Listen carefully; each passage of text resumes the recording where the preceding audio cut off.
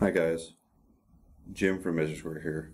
In this Android video, we're going to cover creating an add-on product and associating that with a parent product.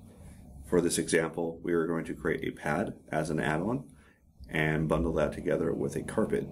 This will save us time for when we drop in that carpet to a room. The pad will go along with it every time.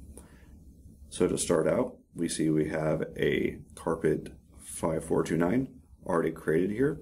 When I tap on the add-on tab, we'll see we already have some created, but we're going to create a new one on the spot.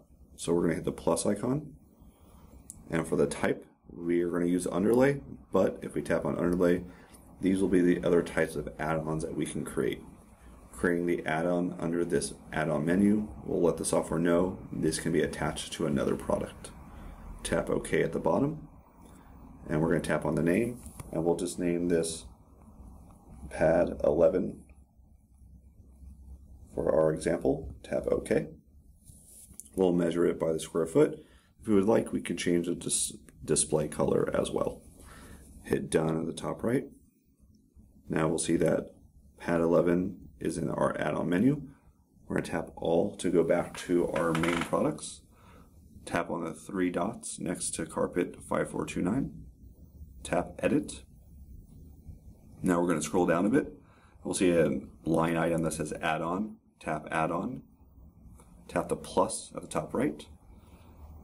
Tap on that first line item. And we're going to scroll down to find our pad 11 that we just created, which we see third from the bottom. And you'll see there's plenty of other add-ons in here.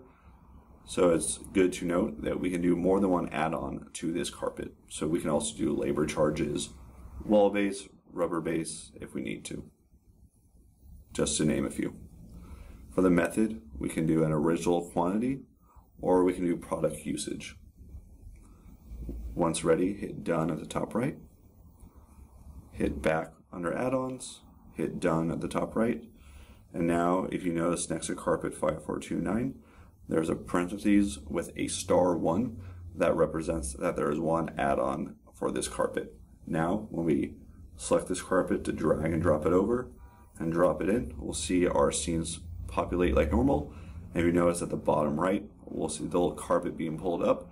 That is an animation to show that we have that add-on underneath it. So it's an easy visual indicator to know that we've added that underlayment along with it. Thank you for watching. Subscribe to our YouTube channel to see more videos, and happy measuring.